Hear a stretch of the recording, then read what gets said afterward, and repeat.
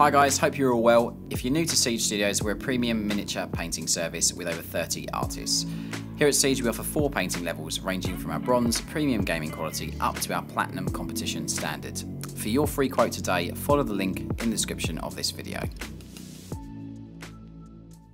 Hey guys, hope you're all well and welcome to this showcase video. I've been so excited to show you guys this commission showcase. Really have not been able to keep myself from wanting to get this video put out for you guys.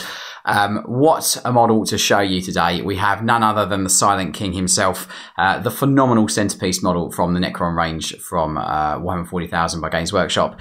Just a really cool model overall, just exceptional, exquisite amounts of detail, and 2 really cool other models obviously to go with obviously the man himself. The whole project's been completed by Amy, one of the artists here at Siege, who's done a absolutely phenomenal project and job working on this this just absolutely jaw-dropping miniature. So let's just jump in without further digression or fanboyism of the model and have a look. So we'll start with the menhirs, which obviously the kind of like shield things. We'll start with the cake before the cherry, let's put it that way, and have a look at these. Again, really nice, subtle tonal sort of change from the bottom of the sort of obelisk or floating obelisk kind of thing, all the way up to the top with that lovely, vibrant kind of jade kind of colour. Really nice subtle glow effects there just on that central orb and also on the sort of energy spike at the bottom as well, which is just cool. You can see it's got loads of sort of Necrons here kind of text on there. Also, it's all been sort of highlighted to look like it's glowing, which is just awesome. And again, Amy's done a really exceptional job on this piece. So that's just one of them. The other one's exactly the same. And I don't want to keep you guys waiting too long to look at the man himself. So without further ado, let's pull forward the Silent King. Now, because it's quite a large miniature, I am going to just start with this part of him first. So obviously the trapped Catan or Satan at the top, and then obviously having a look at him and his 2 sort of guards, which are really cool.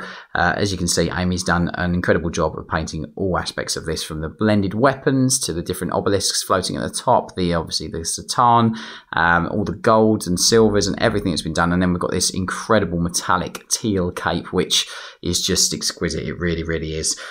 So let's start this top part. You can see the Catan here, just with that lovely purple sort of gem in the center of his chest as well, all the energy spikes highlighted through multiple stages. Nice subtle green and glow on the inside of that sort of cowling that's kind of like holding him trapped, which is just awesome. You can see that subtle green tinge on the bottom parts of that metalwork, or living metal should I say. Again, you've got the 2 obelisks here, very similar to the menhirs, just obviously that lovely sort of tonal variation from the bottom of those all the way up to the top with all the green sort of Necron tier text that's all been sort of put there. We've got these really cool sort of bodyguard wardens here, as you can see, and they're all painted to a super clean finish. We've got this lovely kind of energized Necron blade as well, but there is so much detail on this miniature if we just turn it around so you can see just all the work that's been put in. Lovely kind of subtle effects there just on the metalwork as well, some nice sort of different tones and hues just put into those metals. You can see a nice purplish kind of hue just there as well, as just to complement the green. If we move around, you can see obviously every little bit of detail fully edged, multiple stages of highlighting, all the orbs super vibrantly glowing as well, which is great. We'll look around the back of the model. I know the front is where you guys want to see mostly, but just to show you the absolute care and attention that's lavished across all the miniatures that we produce here at Siege for you guys, our clients. Again, you can see the nice sort of really cool sort of copper areas of the miniature as well, all fully highlighted there, as you can see. Also, I do love the 2 little bodyguards that he's got, as if the Silent King himself is not imposing enough. He's got these 2 really sinister looking bodyguards with massive sort of blades as well, which is just cool. You can see the lovely work and care and attention that's been put into those blades. Then we'll have a look at this just awesome metallic sort of teal or turquoise cape that the Silent King has got. I love the fact that it's kind of like it's not attached to him, and it's got sort of the orbs that connect through sort of a floating kind of effect, which is awesome. So it looks like it just follows him, which is really cool. If we just have a look at obviously the Silent King in more detail, so I'll pull him forward a little bit for you guys to see. Just really well executed, really clean. He's actually really massive as well when you look at the size of him compared to other Necron sort of command models or HQ models. He's just huge. You can see all the sort of pipes and things all fully painted on his sort of abdomen. We've got a nice little red pipe in there just to add a splash of colour. I love all the work that's been put onto the sort of headdress and crown as well. Nice sort of tonal variation just on that crown, which is just really cool. You've obviously got his staff as well, which is like an obsidian kind of pommel and handle, all fully edged there on every single part of it, all the way down to the bottom. You've got the sort of bottom sort of minor blade that's also got the sort of transitional colours and sort of nice contrasting sort of hues of light and dark and mid on there, which is awesome. Again, this beautiful cape, metallic cape, which I think is very fitting and just gives him a real sort of royal, elegant kind of look.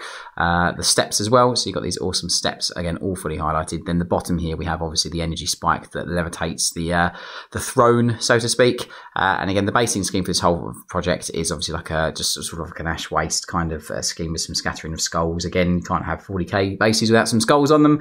And obviously nice tufts and little bits of slate and things on there as well, which is just awesome. So that's this beautiful Silent King model, which we've absolutely loved painting for our clients. And you've done a phenomenal job on it. And I do hope that you've liked this showcase ever so much. It's been an absolute pleasure to record it and to produce this phenomenal model for our clients. So I do hope you like it ever so much. Thank you for watching. I will see you very soon on the next one. Take care. Bye bye.